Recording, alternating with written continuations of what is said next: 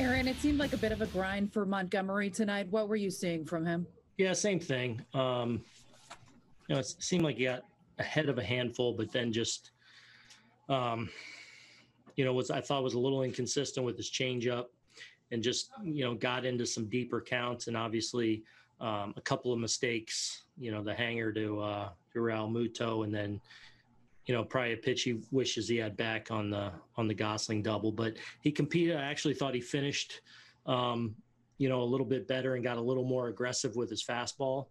But yeah, just a lot of hard time putting some guys away or letting people back into the count a little too much. With the exception of Garrett Cole, you really have not received much length at all from your starting rotation. Are you concerned about that fact, especially knowing how the schedule is? Well, I mean, the way our roster is constructed, it does allow us to have some, obviously a couple more arms in the bullpen. But yeah, we've, nothing beats, several outings from your starters that give you length, that really kind of preserve and set everyone up down there in that pen. And, obviously a couple guys were working back, and Massa building him up, and hoping to get Paxton rolling like we know he's capable of. So yeah, on the long haul, we got to do a little better job of that. Gary Sanchez really had a rough go offensively to start the season, but you continued to voice your confidence in him. What did you see that told you he potentially was capable of having a big hit like he did tonight? Well, his track record and how talented I know that he is as a hitter. So he's certainly had his struggles, and really struggling with his timing and stuff. I thought all night tonight, even again, a couple of his strikeouts, the pop up there to end the game, obviously the homer the other way.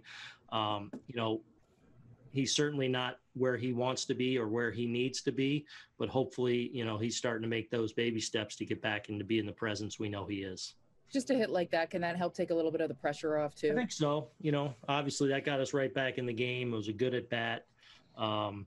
So yes, I'm hoping that, I'm really excited about the work he's doing behind the plate, and the fact that, he's been able to separate the two. But hopefully this is another step towards him getting back and right in the box. Thanks, Aaron. Mm-hmm. We'll take the next one from Ken Davidoff. Aaron, after Torres didn't strike out, flew out in the third inning, you spoke to the umpires. Was that about the fans outside the premises making noise, or was it about something else? Yeah. It sounded like a horn was going off as the pitch, in the environment we're in, it's almost like a golf environment where that sudden thing can. So I thought there was a timing element to it. Maybe that, obviously, I didn't necessarily think they would be able to do anything about it. I didn't necessarily know who or where it was coming from, but it is something that I at least wanted to point out. And did they say that they couldn't do anything because the people were not even in the ballpark? Unless we saw somebody in the ballpark or, something that we'll obviously make a note of, but that's about the extent of it. Thanks, Aaron. Mm-hmm. Next one goes to Marley Rivera. Aaron, obviously, this is a rarity when your bullpen doesn't perform so well and you have a short outing from your starter. How do you adjust when the game just seems kind of harder, even though it had come to you guys so easily before?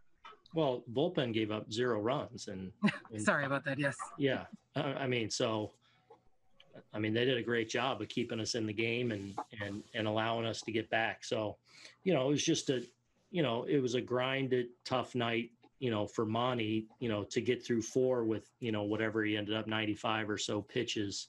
But, the bullpen, when we were short a lot of people down there tonight that we were obviously going to stay away from, Hale comes in and does a great job. And then John Holder comes in and gives us, a real big boost, getting us through 2 innings. So they did the job and gave us a chance. And I thought our at-bats there against Neris, their closer, I liked our at-bats all the inning against him, and even Luke's to end the game, just missing, really clipping one. Aaron, and in terms of Jonathan Holder, his changeup seemed like it was doing most of the damage today. Is that how pleased were you to see that? Yeah, I'm excited about the way John's throwing the ball. I mean, he's not overpowering with the fastball, but he's got really good characteristics to it. So he can pitch at the top with that pitch. And then, if he's commanding his secondary, and his changeup was great tonight, he's looking like, more of the John we saw in 2018 and then parts of last year as well. Excited about where he is and the way he's throwing the ball right now.